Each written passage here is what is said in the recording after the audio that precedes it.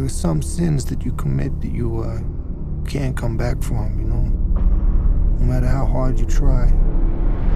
What goes into a performance in terms of playing a New Yorker? Is it just the accent? Is there so much more mannerisms? When I came there first, I felt like I want to go out in the streets, hang out with people and get to know the neighborhood, absorb and just listen and study how people, what they eat and how they talk to each other and what they do. What are you gonna name him?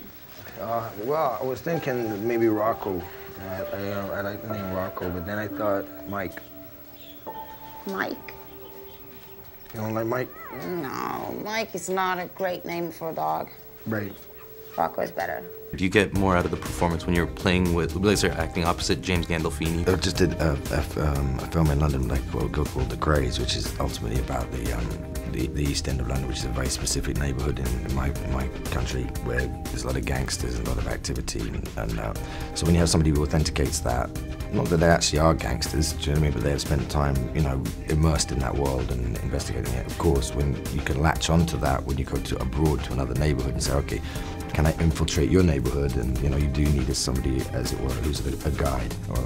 And yeah, Jimmy was that authority, as it were, and authenticated it and stamped that approval of connection and affiliation to that which is the streets of Brooklyn. Well, I'm not the guy that wasted his entire life waiting for it to start.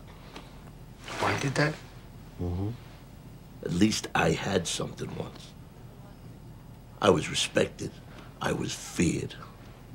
When I walked into a place, people sat up. They sat up straight. They noticed. What'd you ever have?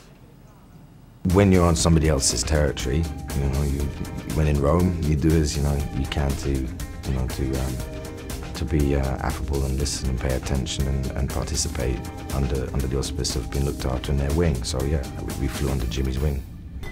You can't come walking into people's lives and expect listen. That is life. People like me come along when you're not looking.